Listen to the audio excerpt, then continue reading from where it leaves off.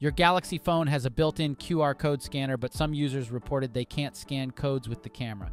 And if you have such a problem, don't worry, as it's pretty easy to fix. Here's how. Pull up the app drawer, look for the camera icon, and tap on it once found. Tap the settings icon in the top left corner. On the next screen, you should see the Scan QR Codes option. Tap the switch next to it to enable it.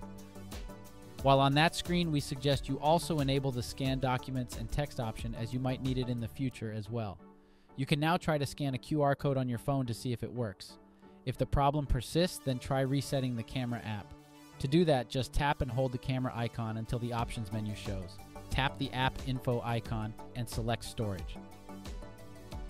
Tap Clear Cache and then tap Clear Data. Tap Delete to confirm.